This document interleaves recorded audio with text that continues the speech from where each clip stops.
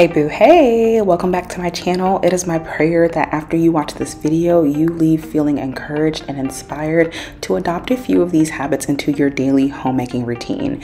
My name is Kay and I've been a homemaker for as long as I can remember, to be honest, but most intentionally for the last 4 years.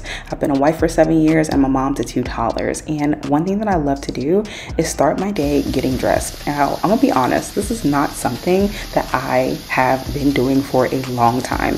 I was definitely the mom that would just wake up and wear literally my pajamas from the day before. I was not getting dressed, but I found that I entered a season of life and motherhood where I realized that I had to do something to get myself up and get myself feeling good. The easiest way that I could honestly do this is by just getting myself dressed. And I love wearing perfumes, so I'm always spraying something. I'm always having my husband buy me new scents, or I buy myself a new scent just to try things out and do something new. But honestly, getting dressed has just made me feel so much better about who I am as a mom and how I'm showing up and representing myself as a mom. I love days that Tay is home to help me with the kids. I don't necessarily need him to do the morning routine, but baby girl, it's so nice to have him here when he is able to help us, because then we're all able to get dressed and I have a little bit of extra time to get myself ready, which feels really, really good.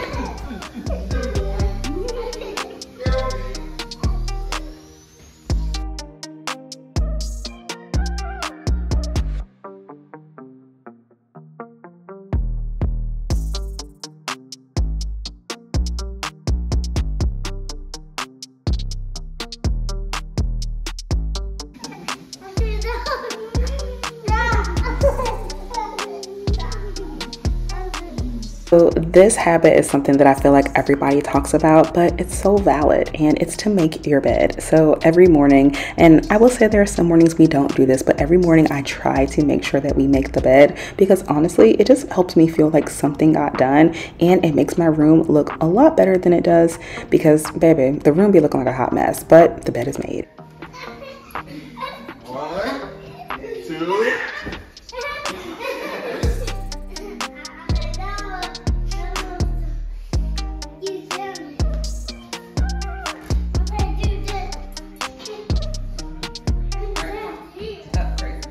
My next habit is that I always do something to touch the laundry. Like, my whole philosophy for the day is just touch the laundry. It may be as simple as picking up the clothes off the floor. It may be me moving clothes from the washer to the dryer if I like wash clothes at night. But I, in some way, try to touch my laundry so that I can keep up with it, because girl, there's a lot of laundry happening. And so to keep me from letting things pile up, I just do one thing with my laundry every day. I did it. Go ahead.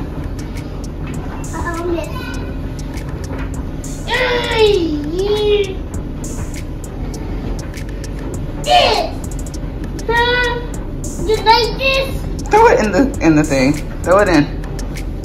Throw it.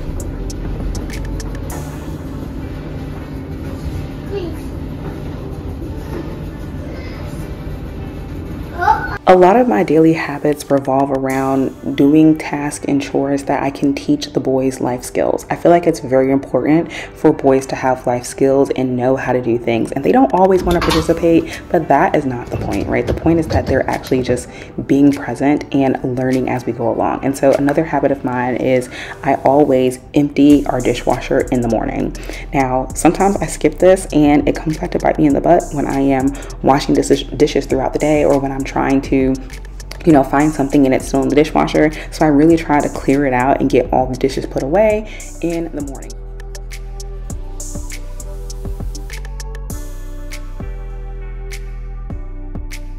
Alexa, set a timer for 15 minutes. 15 minutes, starting now. I did a video about my 15-minute reset, but honestly, especially because the holidays have just ended, the 15-minute reset is just something that really kind of keeps the house running and keeps things put together. I had almost 20 guests over for the holidays, and baby, those 15-minute resets came in clutch. My family took part in them, and it's just so nice because it wasn't something that we grew up doing, but you know, once they see me doing it, now everybody's like, oh, okay, like we'll jump in and help with the reset. And so on a normal day, way I am able to really keep up with this 15-minute reset. There goes my sister. She was one of the people that visited me for the holidays, and it was just so nice. It was so nice too when it was time for me to go through and clean up and, you know, kind of get things back in order. I didn't really have to take as much time. And so one of my habits is this 15-minute reset, but also sometimes I just decide to like focus in on that one room. And so in this case for this week, I decided that I was going to just focus in on cleaning up the entire kitchen. But even then, it still only took me about 20 minutes. Window, right here. Hey, window. Pick it up. Very good. Is it just me, or does cleaning seem so much more fun and enjoyable when you have other people to do it with you?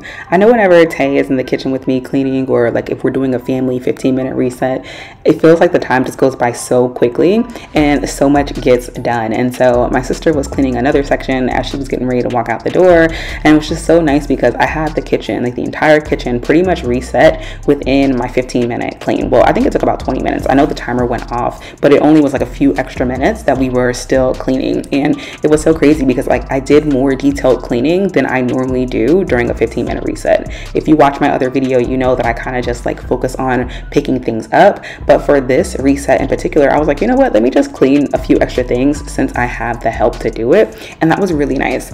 You know, it's not a cleaning session if Kay is not dancing and having a little party. So I was definitely, you know, in my little element cleaning the kitchen. But, you know, I think that we have to find the joy in these little things, like in the more mundane things. And even if you don't find these things fun, like I don't find cleaning fun, I find that I'm able to actually do it and keep up with it when I make it some sort of event. And also I've just found that putting a timer to it and being like, okay, when the timer ends, I'm gonna go sit down, has been a game changer. It makes me actually want to do it and continue to do it because I know that I'm not gonna be cleaning all day long. Now I do have those sessions sometimes where I'm cleaning all day long, but for the most part, I'm not having to. So I'm gonna be honest, girlfriend, I'm only cleaning off this dresser because I am about to sit down and talk, and because of that, I didn't want things in the background. So I cleaned off the dresser today, like as an extra thing that I did, but my 15-minute reset was actually only supposed to be for downstairs. But girl, you know, I'm trying to keep it nice and cute for you, so yeah.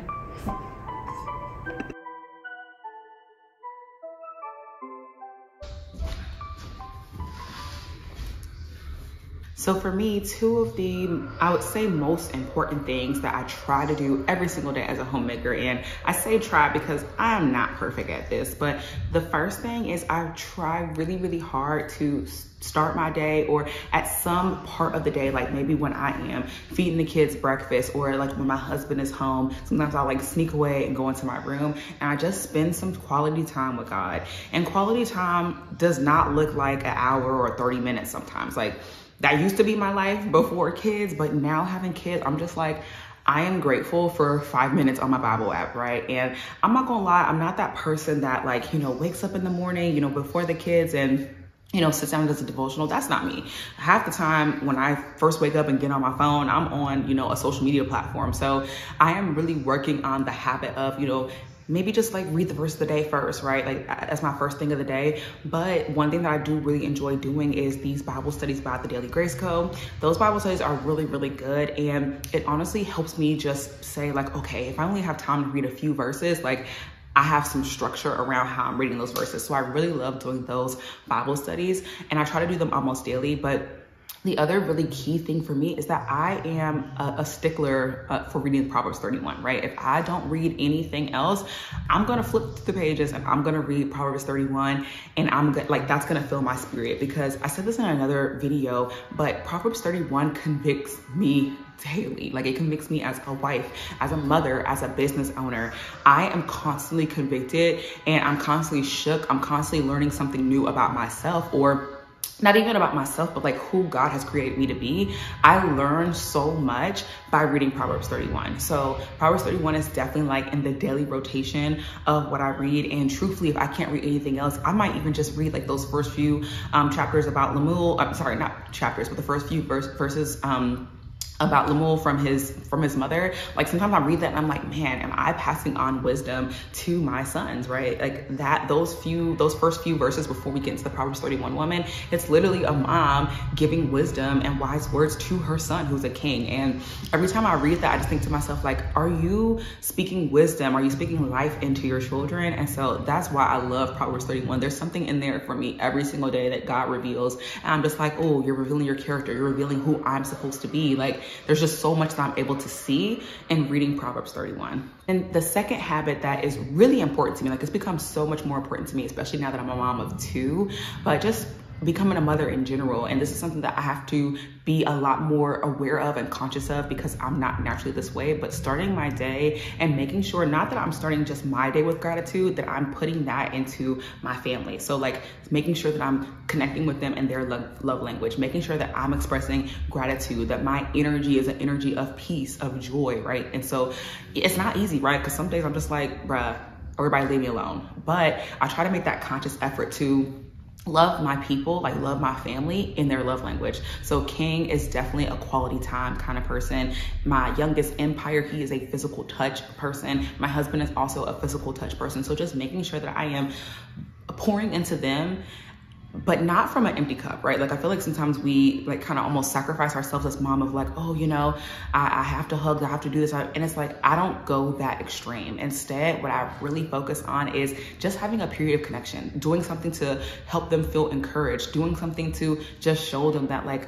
mama or your wife is a peaceful space for you. It's a space where you know that I'm grateful that we are connected in whatever capacity we're connected in. And that is really important to me. And it's something that I notice changes the energy of the home, right? And so, you know, people say happy wife, happy life or whatever like that. But I truly believe that as wives and as mothers, as homemakers, it is our job to set the tone and the energy of the home. And so I know I wouldn't be able to do this if I didn't spend time with God. And I notice that the days that I don't, you know, find time to spend with God, or I'm not intentional about, you know, even just getting 5 minutes, I notice that like I'm not able to also pour into my family. And so it's super important to me, and it's one of my daily habits. Like I literally used to write this down where it's like, give Empire a hug, or like, you know, cuddle with Empire for 30 minutes. And with King, it's like, you know, make sure you play with the magnet tiles. Like I would like put these things like as my task for the day, like as my to-dos. And it doesn't mean that it's a chore just because it's on a to-do list. It's just like a reminder for me of like, hey, don't forget to connect. Don't forget to show the gratitude. Don't forget to set the tone for what you want for the home. And when I tell you, when I started doing this, I found so much peace as a mom, because there was a season, which we all go through it when we're postpartum, but there was a season where I just felt so like, okay, what are we doing here? Like, this is not working. I am feeling just burnt out, drained out. Like it was not a vibe. And I realized that it was because I wasn't setting the tone of gratitude. And that starts with having that gratitude within yourself, right? Like it's so easy to say like, oh, I'm grateful for my family, blah, blah, but like, are you showing it? And that's what I had to realize, is that like, yeah, even though I knew I was grateful, even though I knew I was overall happy, like I was happy with my life and my family and all that kind of stuff, I wasn't showing those things because I was still in a negative space. I wasn't spending that time with God. I wasn't refilling my cup in ways that I needed to. And so those are 2 big habits that honestly, if I don't do anything else for the day, those 2 things make the entire day a win. And the last part about gratitude that I'll say, or just like setting the tone, is that I am very intentional. Now, this is something that it doesn't matter what's going on, I make sure I do this. I will go through the house and I will like touch different things that belong to the kids or my husband, and I will pray over them. So when our stockings were up for Christmas, I would touch each one's stocking and I would pray for them. Or my husband, like on his side of the bed, I'll pray for him, or I'll go into his office and sit in his chair and I'll just say a quick prayer for him. These are not super long dramatic prayers, but it's just me setting, like just putting that out there for them and just covering them, right? Covering the things that they touch, covering the things that they own in prayer, because that is, I know for a fact that that's my job as a homemaker. I can't speak for anybody else. I feel like this is a role of us homemakers and wives and mothers, but I am so intentional about every single day. If I'm folding clothes, I might stop for a second and pray over that article of clothing for one of the kids, or you know, if my husband is not in bed for whatever reason, or, you know, if he goes out of town or something, I might like touch his side of the bed just to pray over him, or pray on over like random things like his socks. Like I literally will pray over anything that touches them, that is belonging to them, that is in the vicinity of them. It doesn't matter. I'm constantly praying over them and their things. And I truly believe that that also sets a tone of peace, of joy, of gratitude over their lives, and just brings in this energy into our home that just feels really light and just feels really spirit filled. And that's what I want. I want my family members to always feel filled with the spirit. And so, you know, it's not to say that there aren't times that, you know, we're, you know, having a bad day, or that, you know, things are just like a little bit more chaotic, but it does mean that the spirit is always here. And I know for a fact that everybody knows, like even the kids, like King will literally say, okay, Jesus, or thank you, Jesus, or woo, Jesus. Like they're used to me saying these things, and it's setting a tone in the home that is just so important to me. What we gonna eat for Friday? Well, wait, hold on. What's today? So we can have hamburger tomorrow. Another one of my habits is to pull out the food for dinner for the next day. So I usually check my meal plan. I fill in the blank if there are any blanks that are missing, and I go through and I pull out all the meats that we may need for the next couple of days. And this just keeps it to where we can actually follow the meal plan and not worry about things not being thawed or whatever in time for us to actually eat that meal. So that's one of my habits. And then the other habit, and this is one that I've really come to enjoy lately, is we take some time to go outside. We take some time to get in nature, exercise, do something that allows us to either go outside or be really intentional about moving inside. Another habit that we do every single day is I try to pick out our clothes for the next day. And this honestly helps me be able to get us dressed in the morning without having to overthink things or wondering, you know, where someone's socks is, where are the underwear, all these different things. Like I'm not worried about that because we've already done all that drama the day before or the night before. And so this really just helps me be able to make sure that we are getting dressed every day without like all the fuss and all the hustle. And I really love doing this. No, this will work and this will work. Okay? You want me new my glasses? My blue glasses. My so hot. Told me. I trusted me. Told.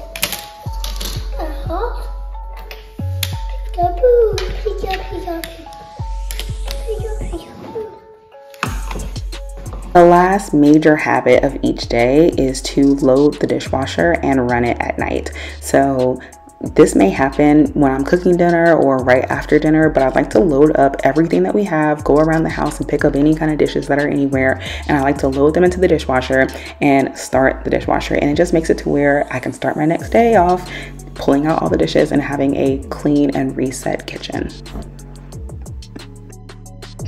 Go stand over there and record Mama. Hold it good. Okay. Does that look good? Wait, it's frozen. Blurry as shit. It's frozen. Yeah, it's very blurry. Help him. It's frozen. Hold on, baby. Put it on video. Ouch. Not cinematic.